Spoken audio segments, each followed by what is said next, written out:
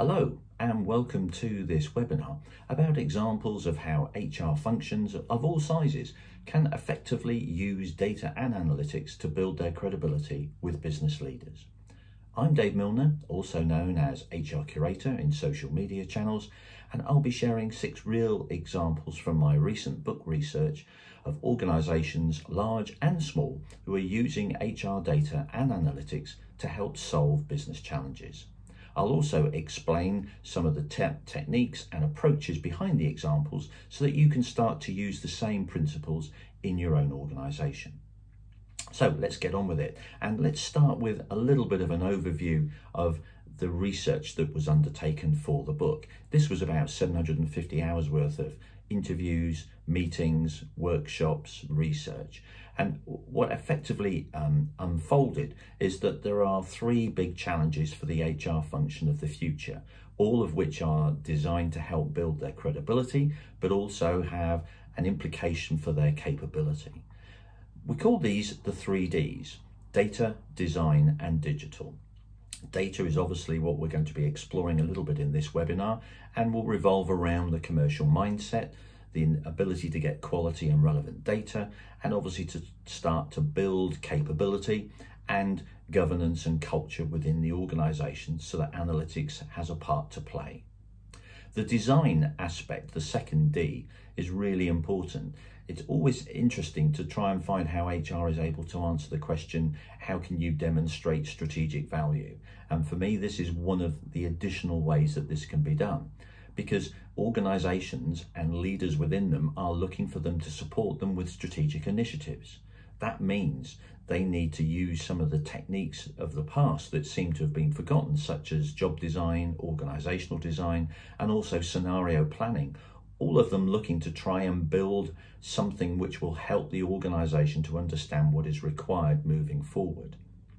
Transformational initiatives are vital. So getting involved with automation, the implication on jobs, the implication on structures and job content, vital. And obviously the employee experience, which is being talked about significantly, is a real strategic initiative that needs to be embraced and taken forward by HR with the business. And finally, the future proofing of the talent practices. It's absolutely vital that they're using frameworks which are focused on 2025, not focused on 1995. It means we need to be looking at strategic workforce planning. We need to be making sure that we're focusing on personal learning and introducing methods and techniques that enable learning to be taken forward every day for every employee. The final D is digital. No surprise there. And that's about obviously building the core HR technology infrastructure, focusing on efficiency and effectiveness, but it's also looking at what specialised technology may be available that can help them, such as in the area of people analytics, for example. But also there are all sorts of future technology innovations that are here or are coming our way. So the areas of chatbots, of AI, of gamification, of blockchain, all of these have a part to play, and HR's got to make sure that it understands the ethical and the implementation issues of all these technology innovations. So against those backdrop of the 3 Ds, let's start to explore the data one, which is what we're here to explore. I started off by talking about the commercial mindset. And for me, I think commercial mindset is at the heart of any analytics capability. We need to be able to understand the financial implications and the financial insight of the organisation that you're working for. That means we can ask smart questions and understand the context within which we're trying to address an issue. We need to have a view externally about what's going on. Do we know what, for example, our competitors are doing in the areas of recruitment and development? And we need to also understand internally the strategies of each of the different businesses that we're connected with. What are they doing? How are they moving forward? And more importantly, what is the role of people in addressing and fulfilling those strategic imperatives? And the final one is about being organisationally savvy. We all know that we need to be smart about how we get things done in an organisation, and that's one of the critical things that we need to consider. I wanted to just share a very simple example, and for me, at a very base level, analytics and the use of data can start with what I call is the time is money story. This is a true story. It's based in a UK organisation, and it's based around what is a very traditional personnel HR activity, which is there's been a conflict, a dispute, and in the UK that means that it then goes to a legislative court, a tribunal. So this is the process that was gone through in this sports and media organisation. There were a number of different phases: investigation, preparation, and then obviously concluding what's been agreed as a result of the tribunal. As you can see, there was a lot of time spent, and when you then allocate the cost of that time, and bear in mind that the cost of that time is not just salary, it's also cost of workspace, cost of technology, cost of mobile phones per employee. And when you start to work it out, it was found that to actually get to the tribunal, it cost just over £75,000. And that excluded opportunity costs, in other words, things they could have been doing instead of that, and a reputational risk, which is obviously a big issue when it comes to these types of issues. The interesting part of the story is that at phase one, when all the research was done, it was believed that an agreement could have been had with the employee to basically, why don't you sign this document and let's just move on, and so that you can leave the organisation, and we'll just both look at it as a conclusion that is satisfactory for both cases. £25,000 I think was offered, and it was believed that if further amount of money had been offered at that stage, the whole case would have been closed. However, what happened is that the case went to the tribunal. The organisation lost the case. They had to pay £45,000 plus costs, so that was £60,000. And when there was a debrief by the HR director with the CEO said, "You're telling me that this process has cost £135,000. Was it worth going through that process? Was the reputational risk worth over £100,000? Should we have paid her off at the start?" And the issue is that the ego of the CEO had driven that activity of, I'm not going to give in on this, this is what we're going to do. But when looked at the hard costs based around time, guess what? It was a slightly different and certainly more circumspect CEO that was found. So the commerciality for me is a really important part, and the very basic thing that we can all do is turn our activity into time. And I think it's quite interesting when you do that, because it enables people, executives and leaders to start to understand that the salary of every employee shouldn't just be written off. It's a real cost. And it, more importantly, particularly when you're looking at salespeople, has a real opportunity cost. So let's move on to the people analytics journey. With our research, we worked with a whole number of vendors, and Cruncher in Holland was very supportive and very helpful to us. And so we build up what we call the capability model. Now, I need to say right up front, this does not mean every organisation has to evolve through each of these different stages. Some organisations will start at 4, some will start at 2, some will start at 3, some may still be struggling to get onto level 1. Let's just look briefly at each of these different levels, because the model is here to help describe what needs to be done once you've identified where you are. It's not about, I'm better than you, I'm doing more, I'm progressing quicker than you. So at level 1, this is about ad hoc metrics. This is about having lots of data, which is probably not integrated particularly well. Probably quite reactive to different business demands, and probably have got a lot of data in isolation, which therefore makes the analytical process quite difficult to do. So it's about getting data, but it's a little bit opportunistic. It's a bit ad hoc. The next level 2 is where we're probably looking at, you've got an HRIS system, and not just got an HRIS system, but you're using it for operational reporting, you're using it for benchmarking, making decisions. You may well have some specialist HR metrics specifically for your organisation, and you may well be producing dashboards which give a summary of data. Please, just a word of a cautionary note here. Remember that dashboards are useful for HR to understand operationally where they're at, remember, executives may not be interested. Level 3 is then the strategic HR, and this is where we're then starting to get into one-off pieces of research and activity, because we've got the database at level 2, and we're now starting to think about what we could do with the data. So this may be we're looking at causes of issues, looking at correlations, looking at implications, starting to come up with those sorts of models.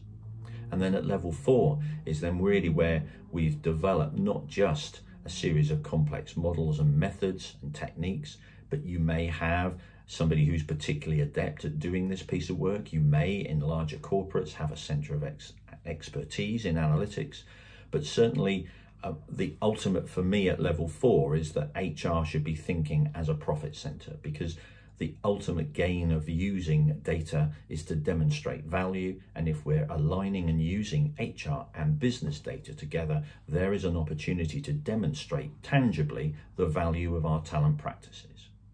Let me try and bring it to life with some examples, but just remember that, you know, as you look at this, technology is evolving all the time. So in due course, there may well be very smart technologies that we can talk to, which will be able to do some of this analysis for us. So I think the key thing is that I am not advocating that every HR practitioner should be a data geek. What I am advocating is that every practitioner should have some numerical orientation, and certainly based on commercials, based on business, and based on understanding what the numbers are saying. These are vital, because particularly if you've got people who are operating at level 4, you're going to have experts that you're working with. But at the end of the day, you as the HR practitioner are the person that's diagnosing the issue and probably telling the story at the end in terms of this is what the data is saying. Okay, some very simple examples. So at level 1, this is a charitable organisation in the UK called the British Heart Foundation. And they are trying to shift their HR and people function into becoming a more evidence-based one. So that's the challenge that they have.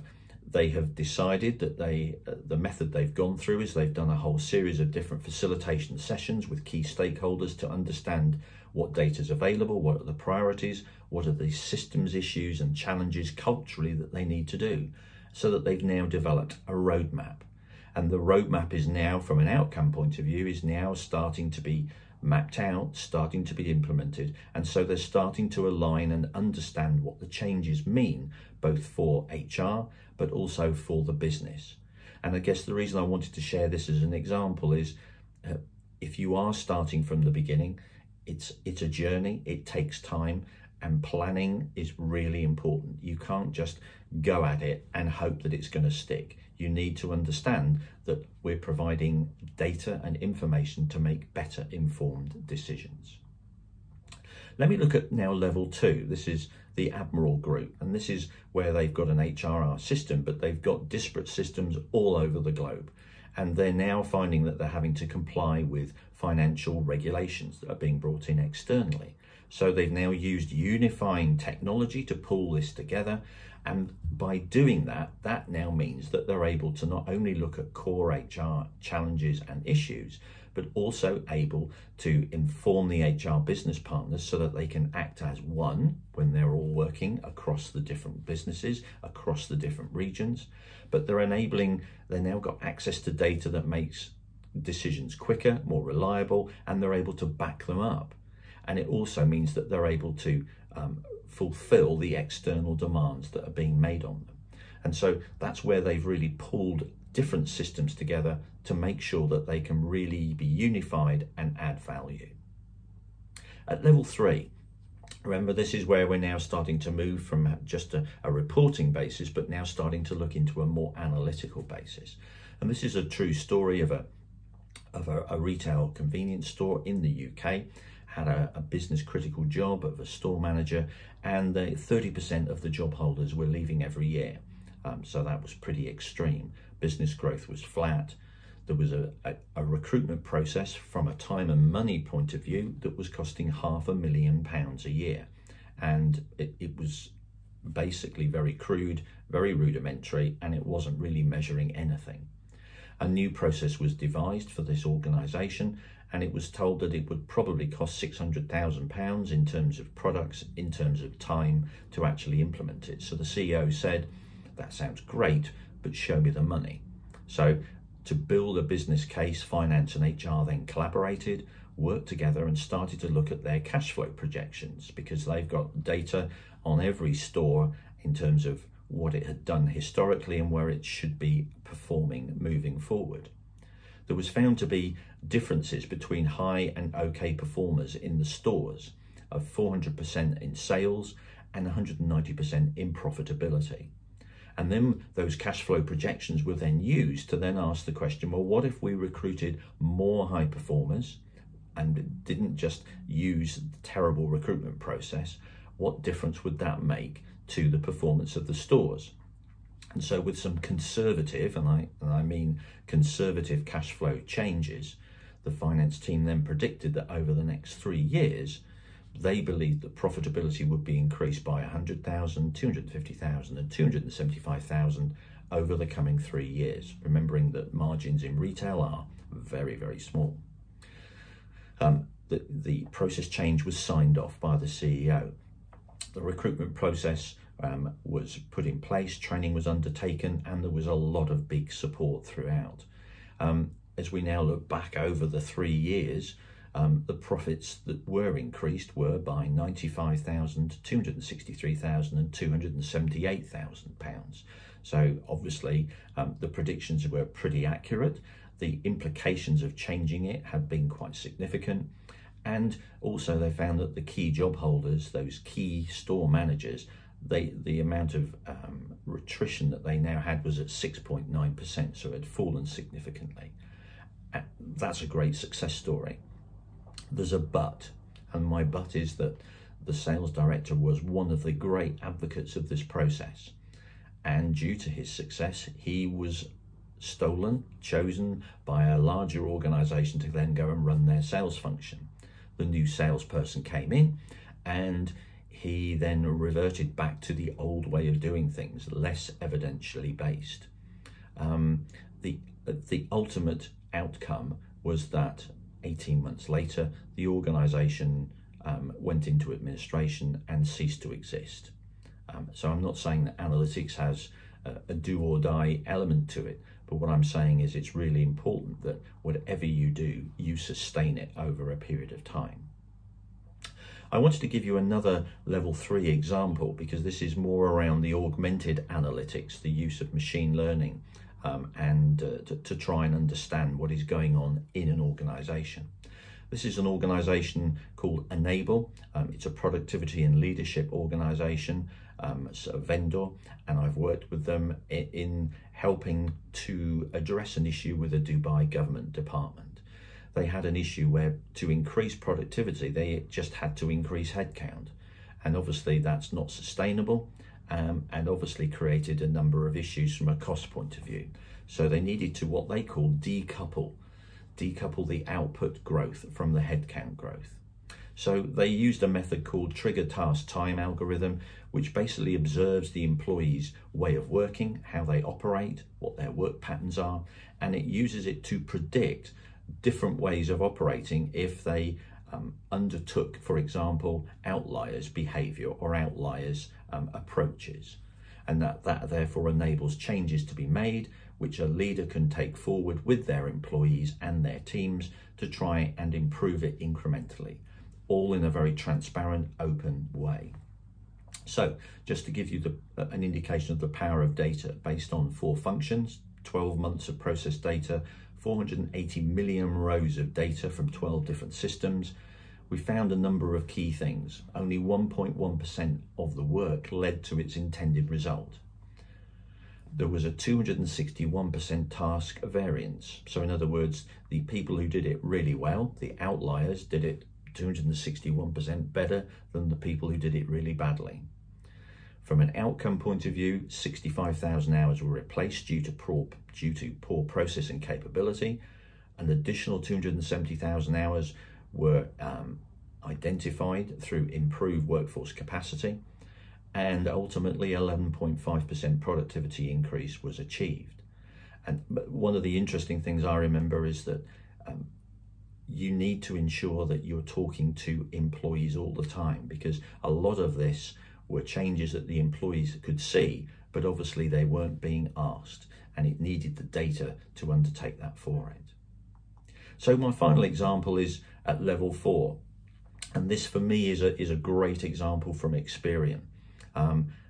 Attrition was a real issue globally. It was 4% higher than the benchmark, and it was putting a strain on the business. They think it was costing about $3 million a year. So this is an organization that went almost straight to level 4. It didn't have the infrastructure in place, but it had some smart people, because Experian is made up of data scientists. So they built a data-driven analytics solution.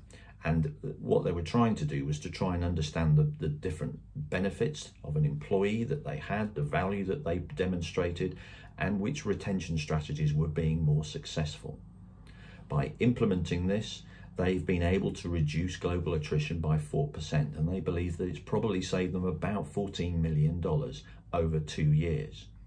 The culture and the approach of HR has completely changed to a very proactive, data-led function, and they're now embracing predictive analytics and modeling, which is really helping them to understand the implications of training, pay decisions, and how to retain female talent in a better way. The final part of this is that they're now selling that tool, this retention tool, externally to other organizations, so that HR in Experian is now a profit center.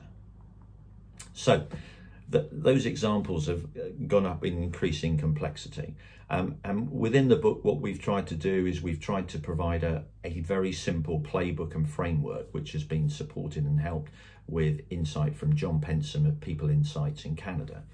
And what we've tried to do is to really take you through from your own KPIs through to the behavior that you need to change to become more analytically orientated, better at questioning, more commercial, through to what are the sort of infrastructure implications that need to be thought through by the HR community with your business leaders. And then obviously every analytics project is a change activity. So how do we make sure that it's implemented, embedded, and how do you continue to develop your capability? So on that one slide that you can see, there is probably 2 days of a workshop there. But I guess what I'm trying to say is that it can be done. You can make the shift. It's about a mindset change, and it's about changing the behavior that you use from a commercial orientation to embrace the people focus and the people thought leadership that you advocate. So as I sort of come to the conclusion, we did a lot of research, and we found, I think, that this is a time when opportunities are existing for HR like never before. Whether there's a virus, whether there is another external business challenge coming our way, HR has great opportunities, but we need to be faster, leaner, and smarter than we've ever been before. We've identified within our research 6 areas of what the future HR practitioner may well need to embrace. And as you can see, one of them is called a data and analytics translator. And what I'm saying is, I need you to be able to translate data and information into insights, into stories, into implementable solutions for your business. I do not necessarily need you to be a data geek, but obviously if you're able to improve your numerical orientation, obviously using analytics and HR courses to do it, then that's great.